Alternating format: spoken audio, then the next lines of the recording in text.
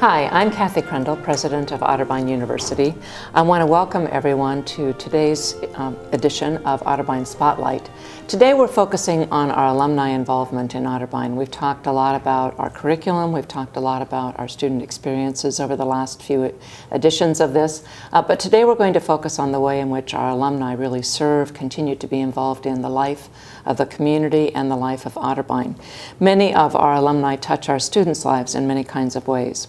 So we're going to talk about various aspects of that today, along with some of our faculty and alumni and outside supporters of Otterbein as they serve different dimensions and are involved in different ways in the life of our community at Otterbein. So for today, my guests are Candy Canzaneri, and Candy is a professor in our Department of English, teaches on a regular basis for us, and she's been a great source of support. And Candy traditionally teaches courses that tend to attract a number of our senior members of our community, and these tend to be alumni who come back, and there's a senior program that allow our guests from the community to participate in classes. They can sit in on classes at no tuition cost. So Candy's going to be talking about her experiences there. Marge Trent is here, and I jokingly said to Marge before we started that she does everything. I think Marge has been a member of the Alumni Council. She has been on the library committee. She's a strong supporter of our theater program. I think she's been known to do things like impersonations of folks to raise money for various activities. So she kind of does it all, is a regular attendee at our Cardinal Migration. So just a great supporter, always there for activities, supporting our students and supporting our community. So we're going to begin with a conversation with them, and then we'll engage some other guests later on in the program. So Candy, I said something to someone yesterday. I was doing a conversation with some faculty, and one of them said that one of her favorite aspects of teaching at Otterbein is the senior program, because she gets so much experience and focus, and I guess also perspective from some of the seniors who sit in on our classes. And I always joke that you have a bunch of groupies. Yes, my fan base, or as I call them, the usual suspects. The usual suspects. So talk to us about, from a faculty perspective, how does that change the teaching and learning environment? It changes it. It's a very positive change. I truly believe I was fortunate when I was in college to have some older classmates, and one of whom was 89. And I've always thought it was a wonderful thing, and the cross-pollination of generations has been really something I've enjoyed. Now, the one course I remember, I hope I have this right, someone mentioned to me that there was a course on the literature from the World War II period, and some of the seniors in the class had actually lived through that period. Yeah, I did a course on screwball comedy, and then I had a satire course, and I did one called Discovering Our Meaning that had a lot of the World War II, post-World War II things. And the students learn. They realize that, they get a little extra context, which is wonderful. And they have been very welcoming. I see there's no awkwardness at all. Great. Well, it's good to have you here. Oh, well, thank you. And we'll come back to some more questions. But Marge, I gave a little bit of a catalog of your activities, but how many different kinds of ways have you been involved in the life of Otterbein? It's countless. I would look back, and when I retired, which was not that long ago, but Dean Van said, "You've got to get involved, get on campus, get back to work." And it just seemed as though that was Friends of the Library, and I got active there. And then when I was in school, I was so involved in the music and going to the theater and all that. It just seemed like a natural to stay involved in that area too. So let me ask you specifically, one of the things I mentioned was the Cardinal Migration. Explain what that is. That's something that some of our alumni and friends might want to hear about, and then we'll talk more about some of your other activities. But give a 30-second summary of the Cardinal Migration. Well, a 30-second worth is in 1994, we decided that we could take the alumni event off campus, because everything had always been centered right here, to different parts of the United States, and we would start with an area that had what we called a pod of graduates. So we went to Monterey, California, and the idea was to take the college there, because there were some people that had not been back to campus in 40, 50 years, and we wanted to interest them to come back as well. And Dean Van and Marilyn Day used to run this, is that correct? Yes, this is true. They put the fire under us that this was going to happen and we should get on board. Okay, and now Becky Smith has inherited that whole She has. She has the fire now. Okay.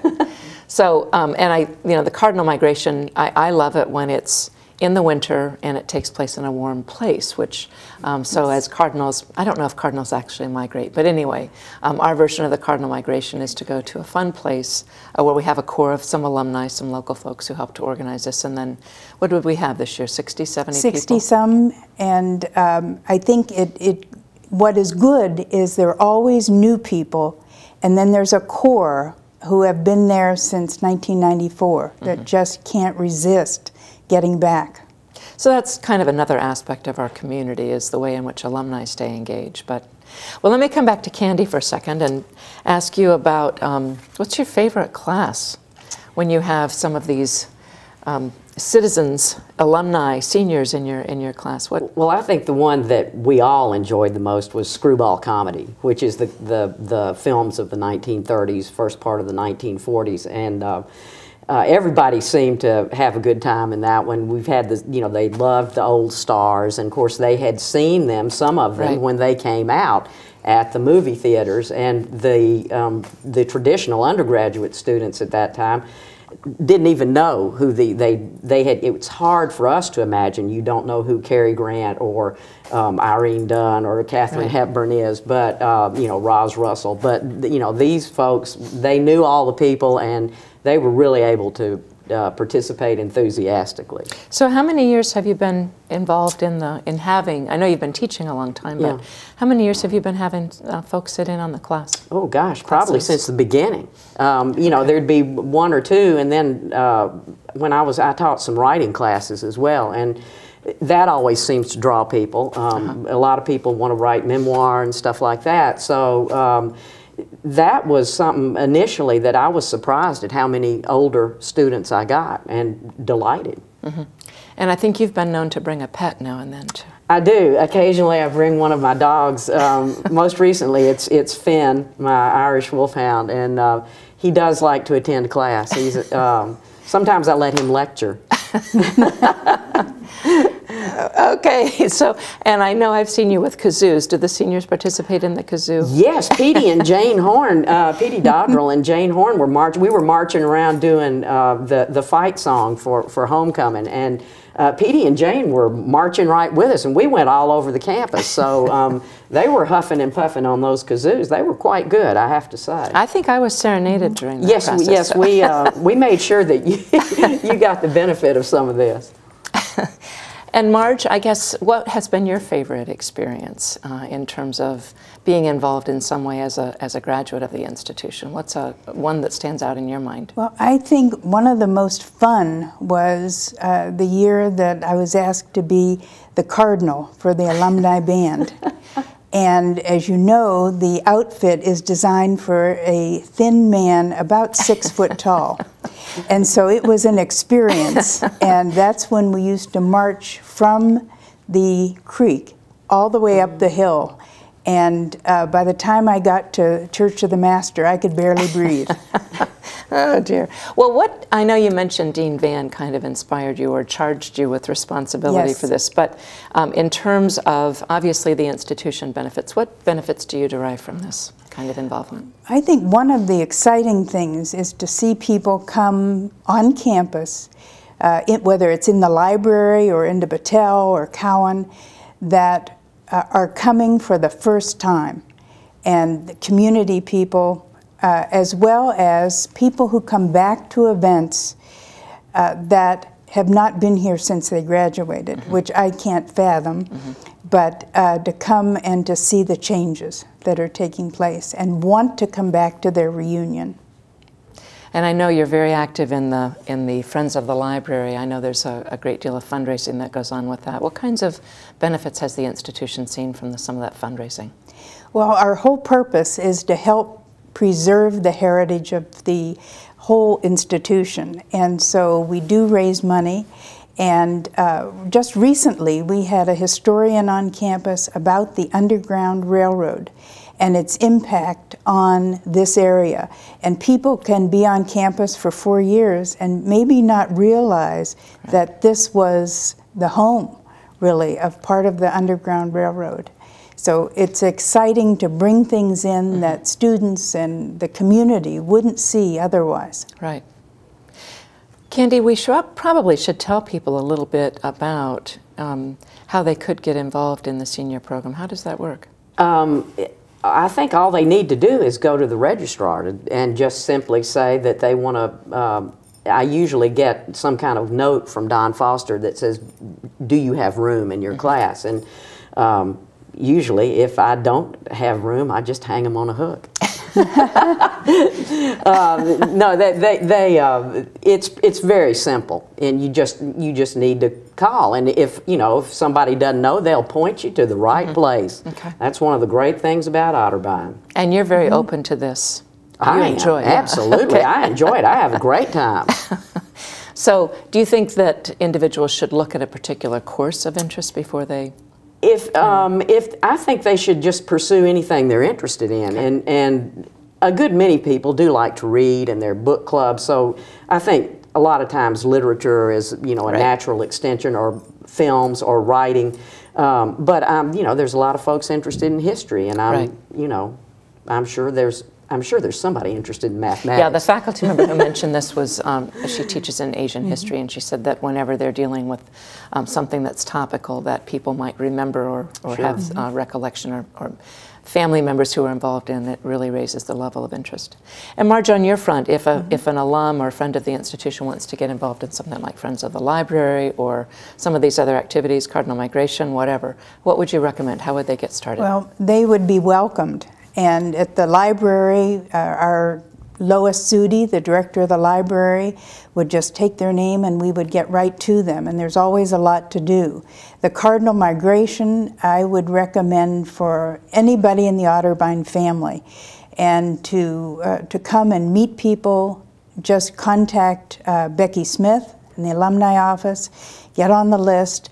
But there are so many ways that you could become involved as a community member, an alum. Just step forward, put your hand up. So what's next on your list? Oh my. Well, I think that I have volunteered to help at the next 50th reunion. So my class is 2 more years before mine, and I'm coming to watch, see how it goes, see what I can learn, and also meet and greet. Very good. Well, we look forward to having more students in your classes. Good. And I think also, I think there are still probably some faculty who don't know about this program, but the idea of engaging a more diverse audience in the classroom and the discussion and so forth can be very helpful, as you've kind of laid out. And they bring a lot of fun and to the classroom. And Marge, again, thank you for all the service that you've provided to the Otterbein community and to the activities, the fundraising, all of the ways in which you've contributed. We really appreciate it and hope that you've encouraged some more alumni to get involved. So, well, they're welcomed. Very good. Well, thank you so much. All right, thank you. Well, welcome to the second half of today's Otterbein Spotlight. As I said earlier, today we're talking about the way in which the alumni of Otterbein and also our friends from outside the institution are engaged in the life of our students, the life of our community, the life of Otterbein University, and the way in which they bridge generation gaps and community, the relationship between the university and the community and so forth. So for the second part of our show, I have 3 guests with me. To my left is Chuck Erickson. Chuck is a 1976 graduate, and Chuck serves on Alumni Council and does a lot of other things. He and his wife moved back here just maybe 3 years ago? 3 years ago. 3 years ago, and moved back intentionally to become more closely associated with the Otterbein community, and they're sort of my next door neighbors almost. So anyway, has been a great citizen of the community, and he and Paula, his wife, have gotten very involved.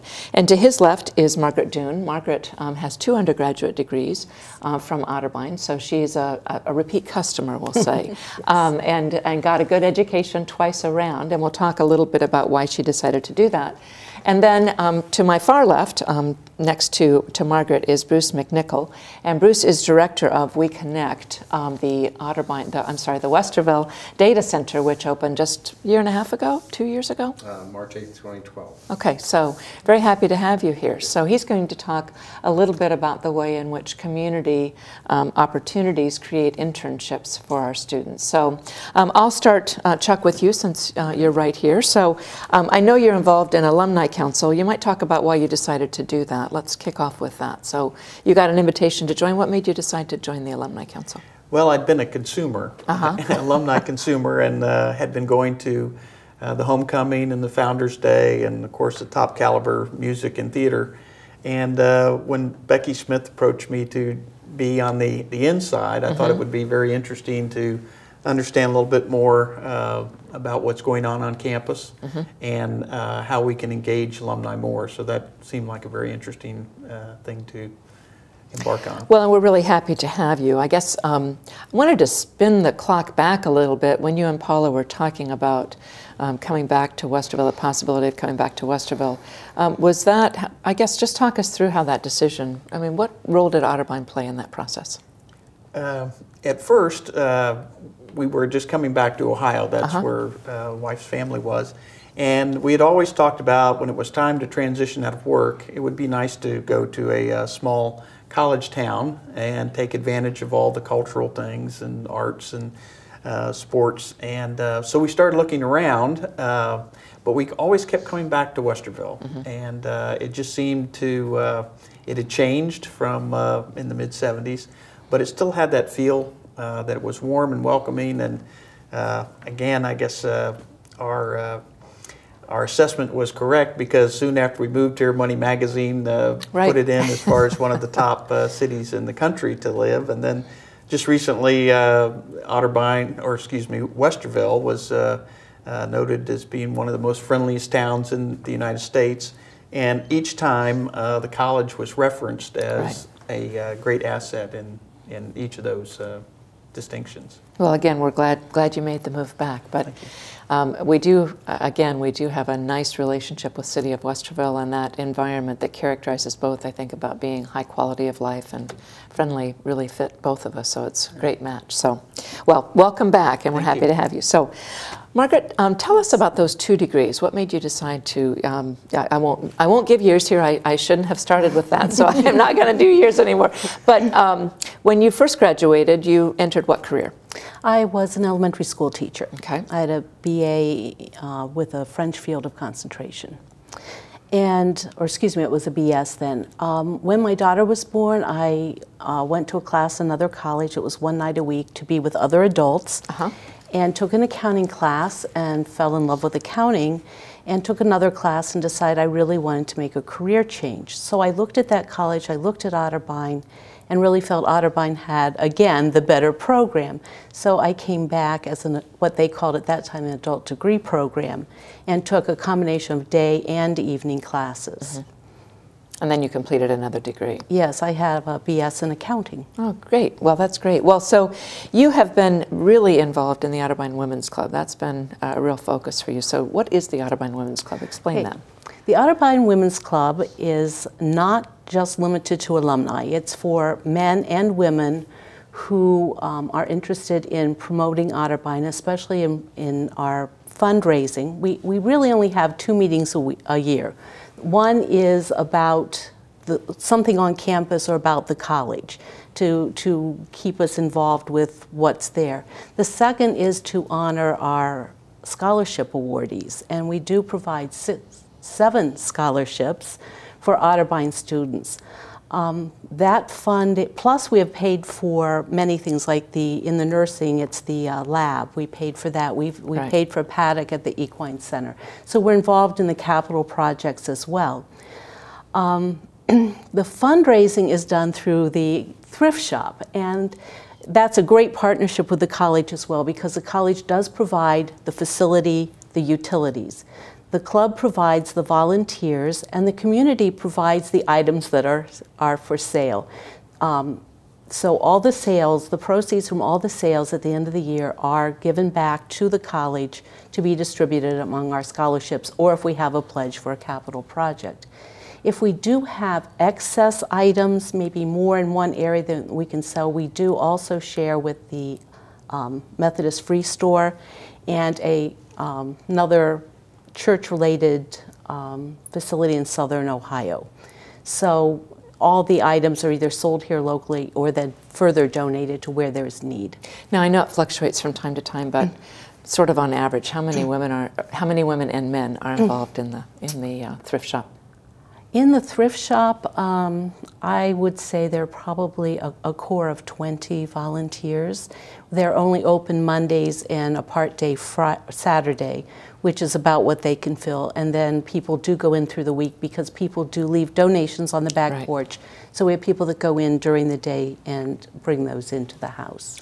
And in case we have any students participating as viewers today, we might just note that I think we've had a number of students actually outfitted for interviews and parties and Halloween and all kinds of things by shopping at the thrift shop. Well, and even things for their dorm rooms or their apartments, they come in and can find just those kinds of things. And all of that feeds back into student scholarships and support for capital projects. And we projects. also have had some student volunteers that have come in to help too. Oh, great. I didn't even know that. That's great. So, well, great. Well, thank you.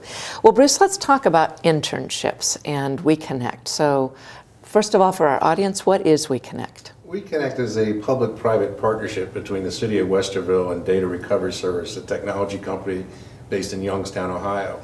The city consolidated all its data needs into a computer center, basically, built their own computer center. And in doing so, the city owns all the right-of-ways, so they put fiber throughout the city and built their own network. And did a lot of cost savings, but it also allowed them to bring a IT infrastructure into the community as basically a third utility. As far as the interns, we have all kinds of help needs, to everything from mapping fibers to helping install customers' equipment. You know, it's a very intensive program, I think, for an intern because it's pretty demanding. They have, they will do everything from GPS mapping of the fiber network to helping install all the computer networks in the customer sites.